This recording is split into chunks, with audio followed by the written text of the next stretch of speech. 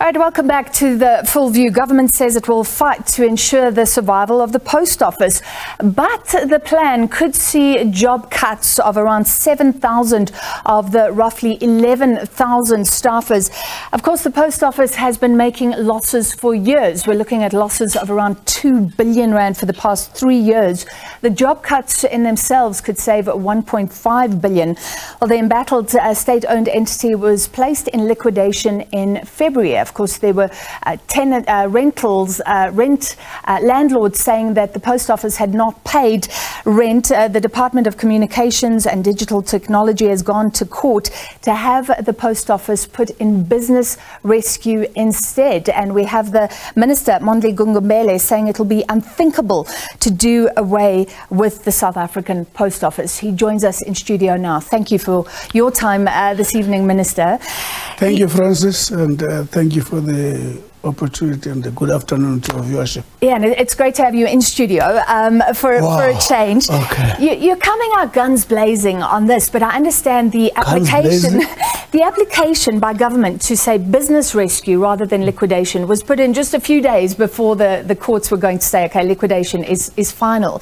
Is that because you were thinking about it, or does it just take time to put an application like this together? Listen, Francis, when the court granted provisional liquidation, we immediately realized that we were confronted with the challenge of liquidation. Of course, the court gave us up until the 1st of June to actually present to itself what is the best option, because it would be actually making the final order. So we used that period to explore options. Immediately at our disposal was a post office whose services are still highly needed. Just recently, the March studies would have shown that the post office services by rural and the far-flung areas are the most used. And this is a post office that still offers stamp, rollout addresses. And it is a post office that still can give affordable cost to far-flung areas and disadvantaged people, both the issue of affordability and access. In other words, we have no doubt post office is still that institution which can actually serve many people than one think of. Lastly, do you know how many people, Minister? Because you know, there's some people say we don't need a post office at all. You're now saying people in far-flung rural areas rely on the post office heavily. Do you know how many of those people there are? It's quite millions. General rural people, whatever numbers you have now, rural people need post office. Let me tell you this.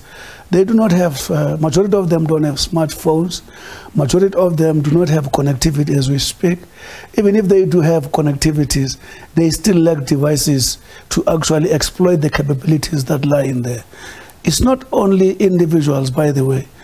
The rural people still need access to photocopying, printout, loading up email and also downloading emails.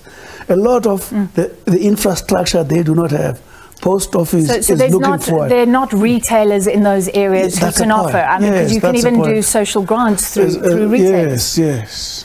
All right. So you then went to court a few days before. Do you think you'll be successful? We hope for, because the 3 questions, Francis, that court would like to consider when you propose a rescue route. One, there are creditors who must be served at equitable at a minimum level during the rescue period. How much money is there to fund that? You'll not be giving them their full what to call service. You'll not be servicing their loans fully. 2, how do you keep the post office afloat as the rescue process is being attended to? Thirdly, is there a turnaround strategy which will see the post beyond the rescue process? Once the judge analyzes this, because one of the things you should need to take into account, the kind of creditors we owe now, our analysis has demonstrated that they will be far worse if the liquidation takes place, up to about 3% per rand. Yet the rescue opportunity gives them above 8% per rand, and the possibility of a revival of the post office, which is not even a possibility. We're certain, hoping that the court will see it the same way. However, talking about a rescue plan, I think you've put a plan forward. Well, that has been reported on, saying that there could be 7,000 job cuts. And I think that's similar to what the CEO was saying before the liquidation happened, that there had to be thousands of job cuts. Is that an acceptance that people have been kept in jobs for years by government? If they're not needed, that would seem like a political decision. Listen, the worst painful thing you can actually be confronted with now is actually loading people off work. Yeah, during this period, when 11 million people are not working. When we talk of 7,000, that is the amount of families affected. But the key thing that we're confronted with now, Francis, is that the post office relates with no less than 700 SMEs. At the same time, it actually pays grant to no less than 6.9 million people. It has to pay, redeem the loans of those people who actually gave to it. It has to serve all the kind of people I've spoken about. Now, in the business process, the primary thing is how does post office stay viable and continue productively to the broader economy of the country so that more people get employed. Now, there is going to be a trade-off of so many things. But at the end of the day, the survival of the post office will be key. But having said that, the issue of 6,000 or 7,000 workers, it's a matter that was there even before liquidation. It has been the discussion between the post office and workers. Remember, there's a time where temporary employees of no less than 8,000 were just absorbed into the employee. Yeah. Without clear work study that would have shown what their job is going to be. As a result, as we speak now, 70% of those costs that we're speaking about are staff costs. What I'm saying, let me rephrase my question again. These people have been in jobs for years, and the argument has been for years that the post office needs to restructure radically. It seems to me like government is being pushed into a decision here because people went and got a liquidation order, a decision that has been staved off for years. Is government being pushed into this? And you've been trying to save those jobs, but you can't. The rational thing to do now is this. The point is, as I've said to you, there's a time where during the tension between the worker, the union, and the post office, those negotiations led to the absorption of 8,000 people who were not catered for. I'm saying that factored the level of cost.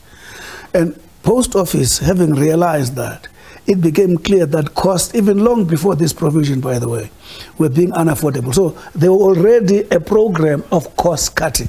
Yeah. So it is not brought about by the what to call. But of course now, the intensity in dealing with that situation will actually have to increase, but in a manner that ensures that the post sustains beyond everything else, and it continues to serve these people who need their its services. Could jobs have been saved if government had listened to, I think there have been several CEOs that have been saying the post office has to move into the modern era. There has to be technology. There have to be changes. I looked and I saw that there were strategic and operational reviews done as far back as the 90s. Were there not good suggestions put forward that were not taken up? Listen, there's something that we always admit, Francis, that a number of our SOEs have not been doing well. I guess that's the reason the president put together a council to actually look at the broad, comprehensive rationalization of SOEs. South Africa has to change the gear and run SOEs differently. It's not just the post office. What am I saying? Conventionally, when you put a state-owned enterprises, the intention is to extend the capacity of the state to deliver service and the state to self-support. Once a state-owned enterprise starts depending in government, its service is beginning to serve a contrary purpose. A number of our enterprises or state entities found themselves in that. That's why there's this last. So post office is no exception in that. Minister, I have one more question for you, but let's quickly look at some of the tweets, because we asked people, we were keen to know if our viewers use the post office and what services they use it for. Let's look at Pule. I only go to the post office to renew my motor license disc, so other than that, there's nothing to do there. I feel sorry for the employees should the post office decide to close down. And yes, unfortunately, either way, it looks like thousands of jobs will be lost. Zodwa, registered mail, some applications need to be delivered to the address that is provided. Example, Department of Correctional Post, recently had Post of Warders in January. All right, basically saying that some post has to go through the post office. Minister, we were talking about possible good ideas that were put forward. What did you think of, I think the former CEO, Mark Barnes, was saying that the post bank was crucial and those two should be linked, and then presumably the success of the post bank could help the post office.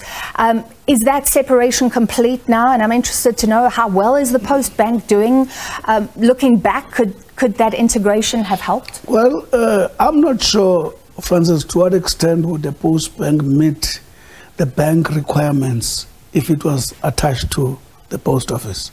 Remember, a bank is treated a very sensitive institution with people's deposits, and it gets provided for in terms of the Bank Act, which is supervised by the Reserve Bank, looked after by the Prudential Authority, the Fiscus, and the Fiscal Authority, and so on. Whether that arrangement would actually make the post bank meet the requirement. The point is, we do not want an uncertainty about the state bank, because the ambition of this government is to establish a state bank. A state bank, for it to serve the number of clients who are excluded in our banking system today, for them to be catered for and improve the banking cost by adding another bank and have more people having access to loan, especially small business. You need a bank that will stand the test of the time in as far as the regulatory requirements are concerned. All right, Minister, we appreciate that update. We'll follow what's happening in the courts. Francis. Government pushing for a business rescue to save the post office rather than liquidation, but that will mean job cuts. Communications Minister Mondli Gungubele. And before we go to break, let's just quickly look at some more tweets. Maselalo, I used it for the last time when applying for NSFAS. However, NSFAS told me that they didn't receive my application. Hence, I should reapply via the NSFAS portal. Yes, and that would then be the digital option, I guess. SABC, not at all. How can one use something which is not functioning properly? Post office has long been compromised, and its extreme gross services have been the talk of the town for quite some time now. All right, let's see what business rescue means. Government essentially saying that non-efficient SOEs, really where people are being paid to stay in jobs, cannot be tolerated anymore. We appreciate the time of the Minister. Let's take a short break. Lots more to come on The Full View.